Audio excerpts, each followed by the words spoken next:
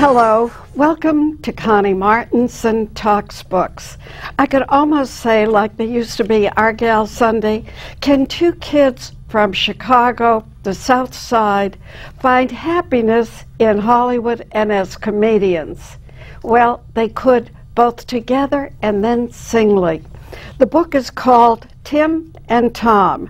Tim Reid, Tom Dreesen, with Ron Rappaport, have written an American comedy in black and white, published by the University of Chicago.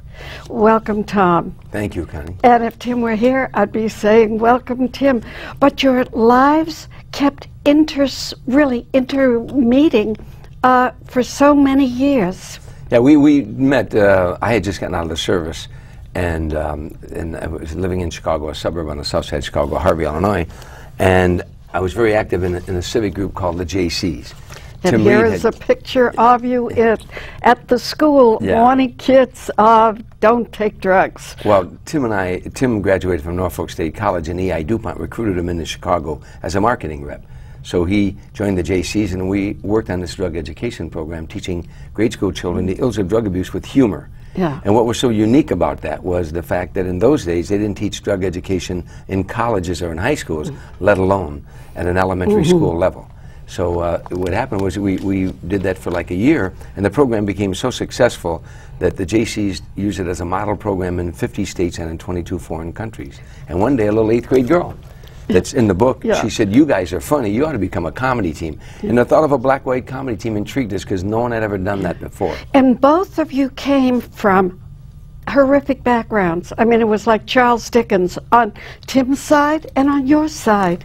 Well, yeah, you know, you say horrific. That we both grew up in tough times. I like to think, though, that my childhood was just a blessing, just because of the way I look at it.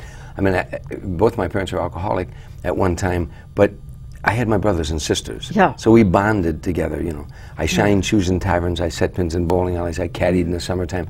I was always very active as a child. And the wonderful thing about my childhood was I had my brothers and sisters, regardless of how poor we were. We actually lived in a shack. Well, you said your sister became your mother, really, and she was, what, 18 months older? Older, yeah. She was 18 months older than I. And, but my point about that is that Tim was an only child. Yeah. So I sometimes, while we lived in a shack, 5 of us slept in one bed. We had no bathtub and no shower. And I had holes in my shoes this big around. I still think that Tim had it worse than me because he was alone. At least I had my brothers and sisters. Yeah, which is interesting as you read this book and what Ron Rappaport has captured in the two of you. He's very much an interior person. I am sure at times you didn't know what he was really thinking. You're talking about Tim? Yeah. Yeah, well, you know, Ron did a brilliant job on the narrative, and everybody who reads the book says that. You know, David Letterman was the first to read the book. He read the manuscript. He called me from the island that he goes to get away from everybody, and he said, "I couldn't put it down. You must be very proud." He said, "Ron Rappaport did a brilliant job with the narrative." But yeah, Tim was as much as I'm an extrovert, Tim was more of an introvert. Yeah. And it was somewhat shy And yet in that picture that I just held up, there you were looking like two Ivy League graduates, young boys, young men on the make going. And it was interesting that you both could leave that role and become comedians together. Well, when the little girl said that you guys, you know, are funny, you ought to become a comedy team, a couple days later, we were thinking about it. We were sitting around telling each other jokes. And we said, "You want to try it?" We said, "I'll try it." Both of us were looking for something else in life. He was very successful as a businessman, as a marketing rep for E.I. DuPont. I was selling life insurance at the time. My first year in the life insurance business, I had written over $1 million worth of insurance. I was a member of the $1 Million Round Table, but I was bored. And so the thought of a black-white comedy team was edgy. No one had ever done that before. Not only, you got to remember, in context, the Vietnam War was raging. Students were protesting all over America. There were race riots all over America.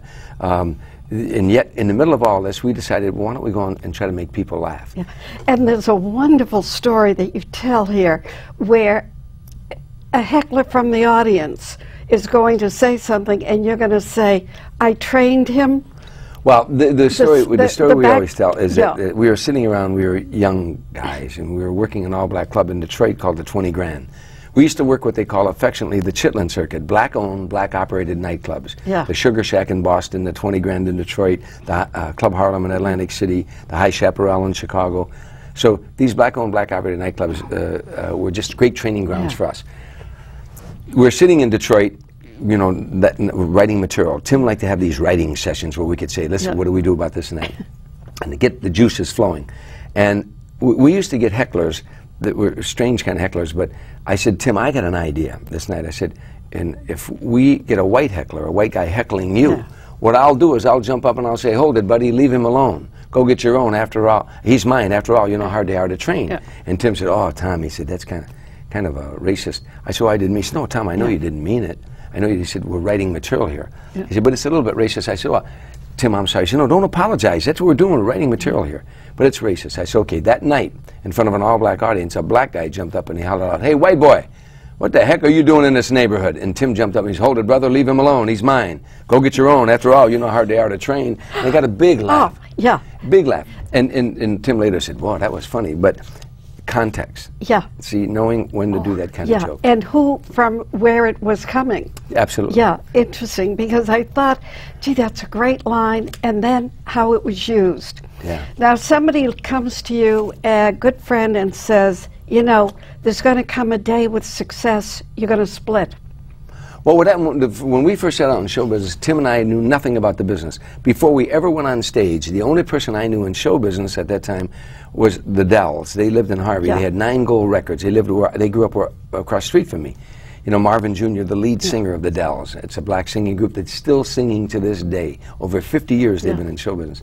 So we went to Marvin because he knew more about show business than us. And he said, wow, a black guy and a white guy, a comedy team, what a unique idea. Yeah. He said, I think you guys are going to go very far. He said, but someone's going to try to break you up. I said, what are you talking? He said, there's a game people play called Divide and Conquer. Why, I don't know. Yeah. He said, but watch out. They'll come to you and they'll say, hey, white boy, you don't need this black guy. You're funnier than him. You could do it alone. Or they'll come to you, Tim, and they'll say, you don't need this white boy. You're funnier than he is. He said, watch out for them. They'll try to divide you. And lo and behold, it happened. You know. Yeah, and who should be doing it but a woman named Della Reese? Yes. And first she comes to you, and then she finds Tim in Chicago. And from there on in, his marriage goes down the toilet, everything, and he becomes, in a way, her fetching. He thought she would be making him bigger than he became. Yeah, even that was Tim's choice. Tim, whatever Tim did, I mean, at the time, you know, the team split up, and he went that way. And why? Only Tim could. In the book, he explains in the book why he did all the things he did. But he admits that he said that when Tom did his first Tonight, when I did my first appearance on the Tonight Show. Oh, it killed him. It killed him. Yeah. But he said he had mixed emotions because he was watching me, and Johnny brought me back for a second bow and all that. He said, while he was proud and happy for me, he said he also was at an all-time low at himself, saying, I got to stop this. And the next day he got up and he changed his. He said, ironically, Tom's first appearance on the Tonight Show, the big break for Tom turned out to be my big break as well.